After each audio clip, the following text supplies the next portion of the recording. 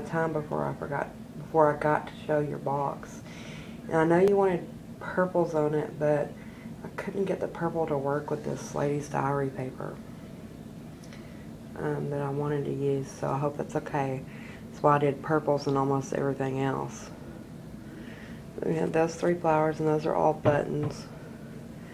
And then a seam binding bow, a little boot button. I don't know if you can see it. Some lace. This is on Pop Dots with a piece of lace. This one's on Pop Dots too. Another seam binding bow.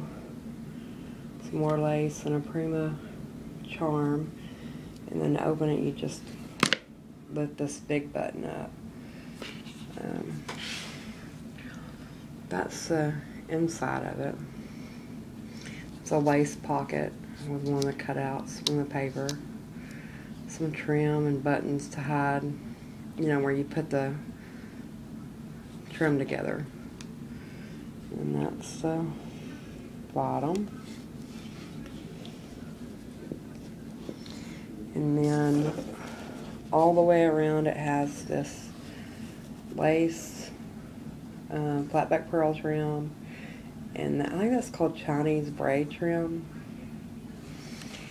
And on the sides I wanted it to kind of look like, you know, since the paper is called Lady's Diary, what I did, I took my script stamp, and I don't know how good you're going to be able to see this in this lighting, but I stamped the script stamp all the way around it. And the rest of your stuff in your box I'm not going to show you because that's your rack that I wanted to send to you. And I hope you like all your stuff. Bye.